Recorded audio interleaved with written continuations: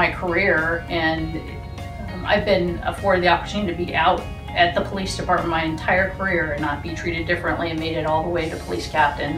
And I think that's a testament to our police department. This year it means more than anything to me as a police officer to be able to march and make those connections. And to do it alongside of my brothers and sisters in law enforcement is even more special, because we truly get so much support from our straight officers here.